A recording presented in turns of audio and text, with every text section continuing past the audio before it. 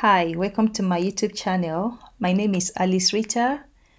To all my returning subscribers, thank you so much for coming back to watch today's tutorial. And to all my new subscribers, thank you for checking out my channel. I hope you find this tutorial useful. If you do, please click the subscribe button and also the like button. If you have any question, please put in the comment section. So I'm going to go straight to today's tutorial. This tutorial is about how to change image color. So if you like here, I have my original Zestack image from the microscope. So I'm going to show you how to change the color of this image. And at the same time, if you've already exported your image from the microscope as a JPEG or as a TIFF file, but you are not, you don't like the color, maybe you want to change from a red to magenta to give better visualization to your audience, I'm going to show you also how to do that. And this my microscope this beautiful microscope image, I'm going to put it into a maximum projection just to give you a clearer view of what I have from my Zestack image. So this is my beautiful sample. And for instance, if I'm not happy with the green color, I could just go to the LUT, that's the lookup table. That's why it's called LUT, L-U-T, lookup table. Click on it, be it in your Fiji or ImageJ. You can select whatever color that you are interested in visualizing. You can see that's really easy. That doesn't take any time. However, if you already have, okay, so I have here this image that I was processing. Imagine I finished processing this image for figure publication. However, I have the image, I have some of the panel in red. People that are colorblind cannot visualize red, so it's going to appear to them in a different color. So how do you then change this color for this type of, let me close my, minimize my confocal image. So how will you then be able to change this without having to go back to process each of these single images? That is what I want to show you today. So this is my image. Most colored images have three basic units, basic building block, which is the red, the green, and the blue. So now this figure I'm showing you here, it's from one of our publication recently that we recently published.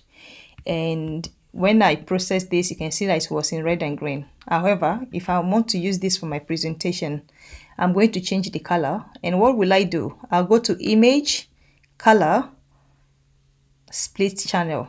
This will split the images, this single image, into three different channels. Like I told you that there are three building blocks for the colored image. You can see here, it shows blue. This one, it shows red.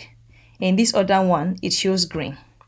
So what I'm going to do is that I'm going to merge these three images together. However, remember I'm interested in changing the red image from magenta into, from red to magenta. Oh, I should have shown you the first image. So let me go back and open figure 2. So this is the image I'm currently working on, so that we can then compare later. So this is the image that I just split into three. Anyway, so this blue is going to be blue. So you can see that even there, everything is changes to blue. This red is going to be, because I'm interested from changing this red one into magenta, I'm going to select magenta. And the third one, it's green. You can see this is the panel for green. It recognizes it, select green.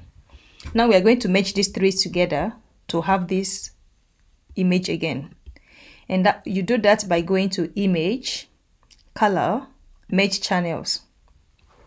You know that I told you that the three different color, you can see that automatically ImageJ recognizes the blue channel, the green, and the red. However, we don't want the image to appear as red. So I'm going to select magenta because we want the red channel to be showing as magenta. And when you click on OK, you have this. You have this image. So it's easier to change a single channel, the red panel, like this one. It's easier to change it from this red you can see that it affected the gray parts affected the color. It make the green, the parts that was appearing as gray in color is appearing now more as whitish. However, the green channel was still written as green, and the red section, which was in red here, it has changed it to magenta, which is what we wanted. So if you have colored images and you're interested in changing them to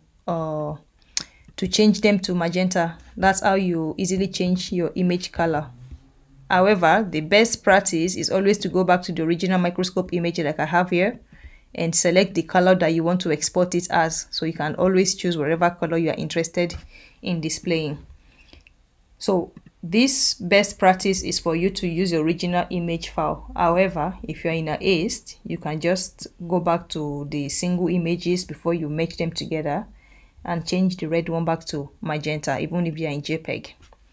I hope you find today's tutorial useful. If you found this tutorial useful, I hope I'm not too fast with my explanation. If you